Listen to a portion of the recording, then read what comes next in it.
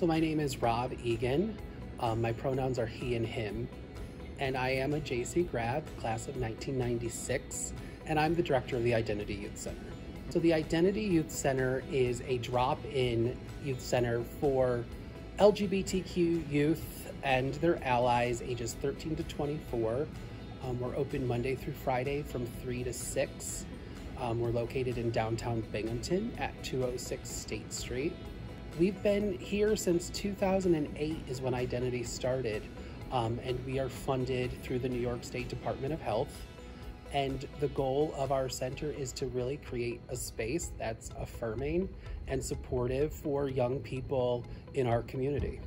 Aside from creating like an affirming space for folks, we do offer resources. So if there are young people or their families looking for mental health support, or any other kind of support, we can refer people to the appropriate resources and to the professionals that have an understanding of LGBTQ identities so that they can make sure that they're receiving competent and affirming treatment and care in our community. If you're looking for more information, you could go to our website, which is idyouth.org.